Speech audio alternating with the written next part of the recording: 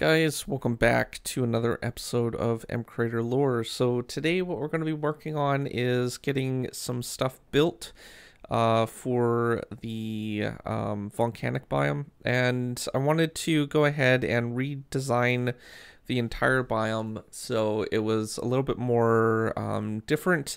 I'm basing my concept off of the deltas, so in the nether, but I'm going to be looking at some of the features and stuff, and I'm going to try configuring it the best that I can for the actual system. So I have made a little bit of progress with the actual things for the script. Now I've been looking over the original code, which are these files here for the deltas, and this would probably work well for the nether being underground and stuff, but when it comes to the actual, what do you call it, the surface, it's a little bit different that we're going to have to work with.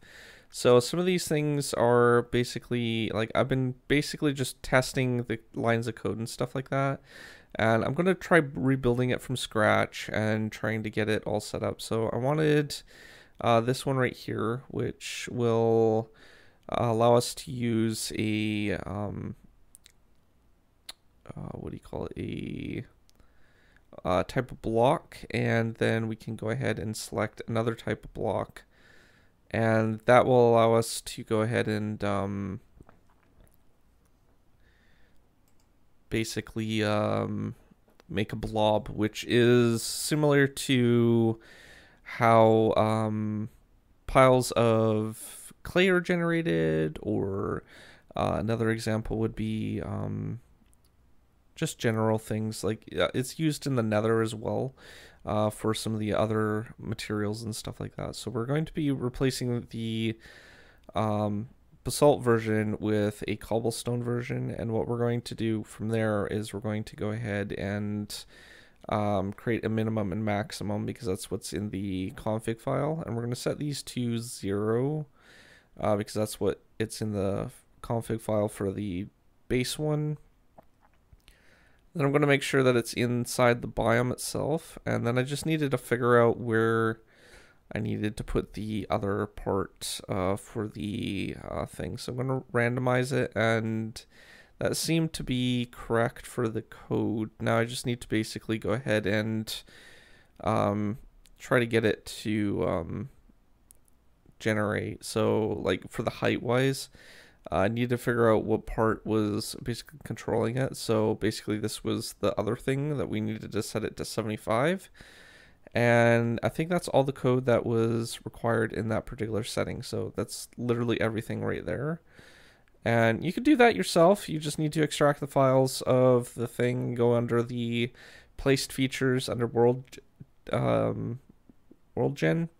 And you might notice that there is some changes with it. The cobblestone is generating a little bit too common for my liking. There is some basalt, but there's not a whole lot of it. And I want to kind of mix that in with other types of blocks as well, like the mossy cobble and stuff like that as well. So I'm figuring we'll probably go ahead and lower that. Now I already got the foundation for the deltas set up, so as you can see there's lava generating on some of the flatter parts, and that's through the deltas. That's not going to make too much of a difference at the moment, but over time what I ended up doing was I basically went ahead and lowered the amount of cobblestone, and then I changed, or basically added support for mossy cobblestone, so that's why it's a little bit different than the first clip.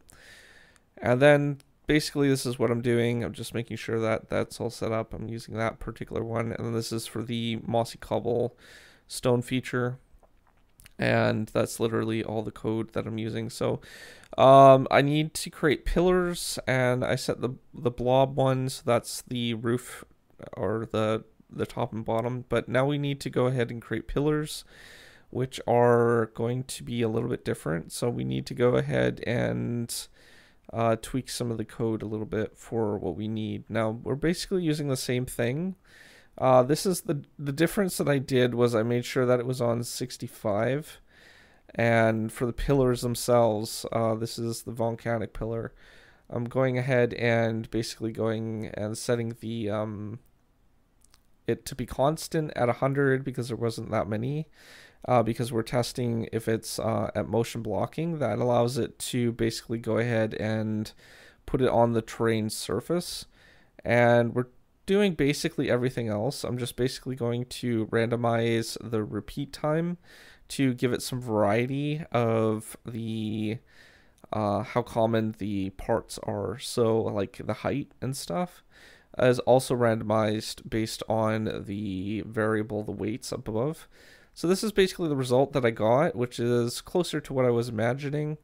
The pillars are a little bit too high for my liking, but we might be able to fix that with some other things. Some parts like this were a little bit thinner, and that's where the weight for the repeat comes in. So that's where we're doing there. Again, it's just a matter of tinkering with it, testing a game, finding the biome. If you know where a biome is, you can always just regenerate the world itself and then just basically teleport there. So here's another example of what it looks like at the moment, and basically added with the deltas and everything like that. It looks a little bit differently than what it did before. So I'm showing this part because there's a lot of larger area to see, and it gives a good representation of what the biome actually looks like when it's actually flat. So that's why I'm showing this part. So it's a very lavally, I can't even say that. I don't even think it's the word. Okay, it's like there's lots of lava and stuff, and it looks like it generates even down below in some of the caves and stuff like that. So that's interesting. And as you can see here, the cobblestone also replaced the parts that we replaced. So the next thing that I needed to do was I needed to duplicate this, and we're going to call it volcanic large basalt, and then we're going to go columns, and that's basically where we have to actually build something, and we're going to basically go ahead and make it so we can generate more large clumps, which should help with the density of some of the parts in there. I couldn't actually figure out how they were managing to get the larger parts set up, because I noticed that in the deltas there are kind of like structures, but my best guess is they just did something similar to this, and they'll basically just like generate clusters of these things and then spawn them in as structures.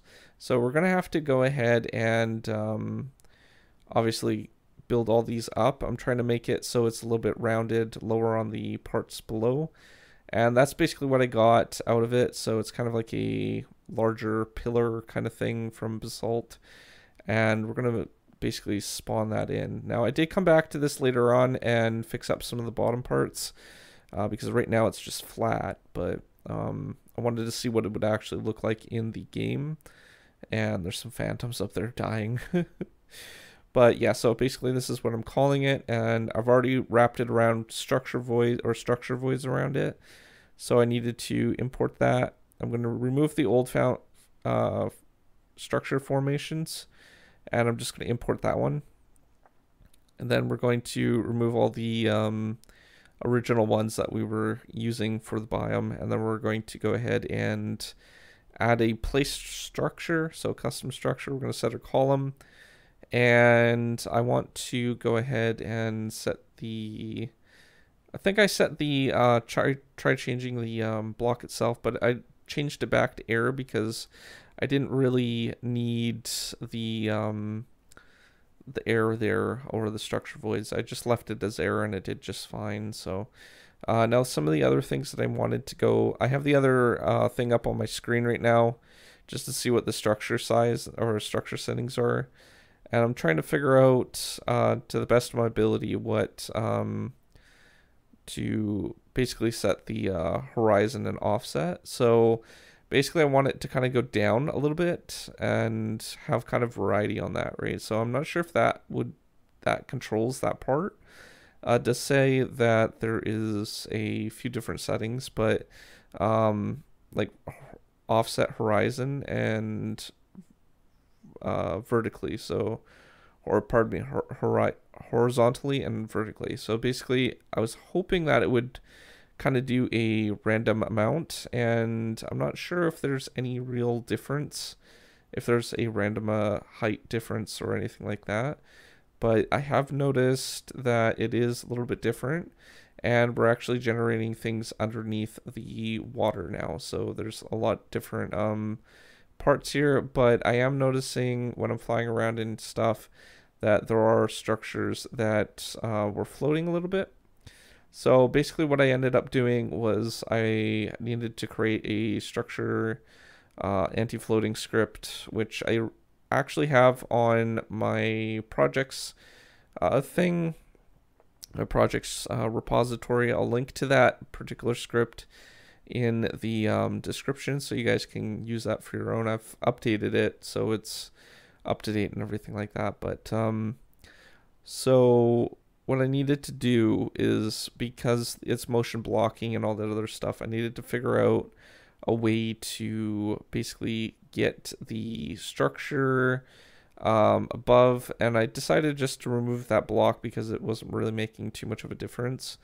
And the problem that I started having was with the offset of the height and stuff like that. I needed to go ahead and start sorting out what order of structures were needing to be generated first.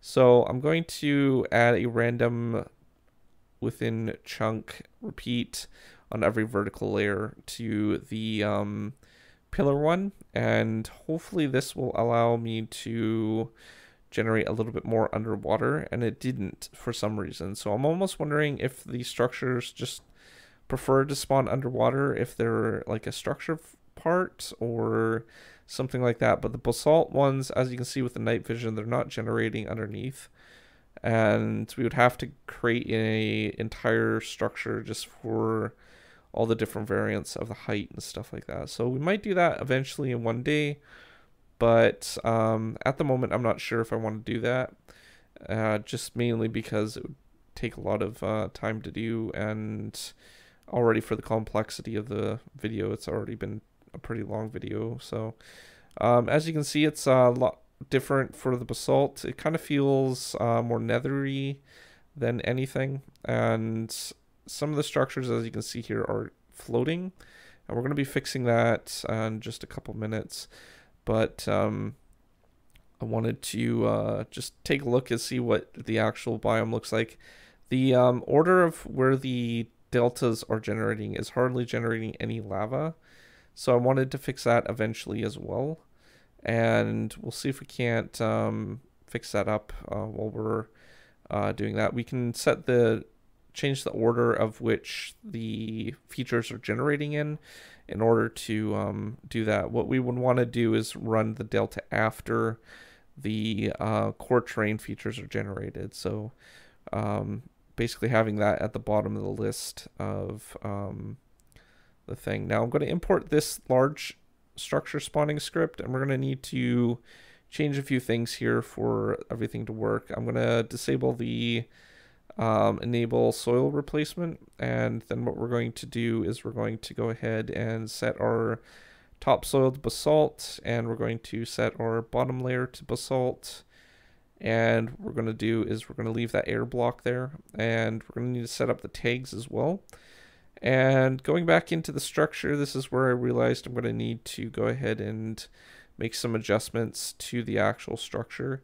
So what I needed to do was dig a little bit down, and then I could basically start filling in the basically rounding the bottom of the structure just so it looks a little bit more natural. Having a straight thick structure like it is now can actually make it look more rough and not natural. So basically trying to round edges and stuff like that as best as you can.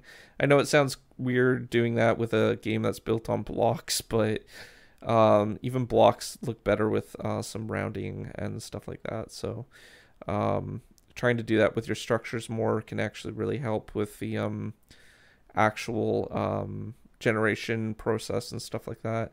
And especially in parts that are not going to really be seen by people too much.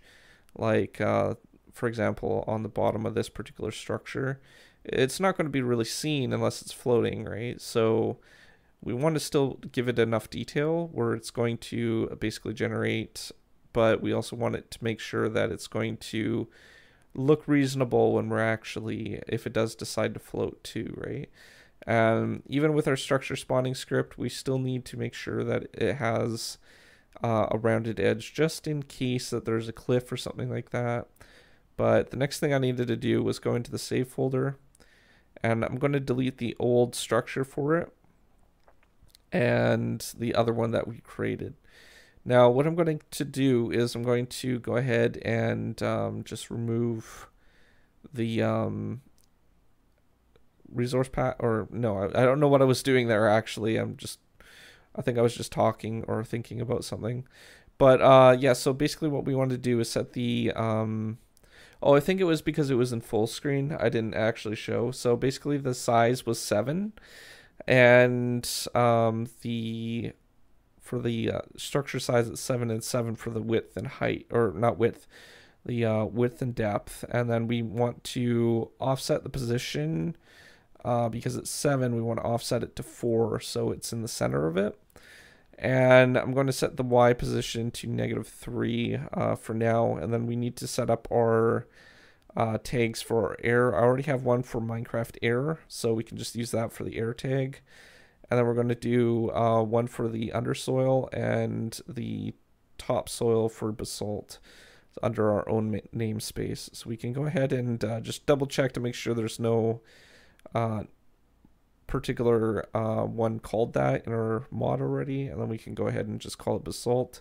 And we're going to add our cobblestone version, our mossy cobblestone version, and our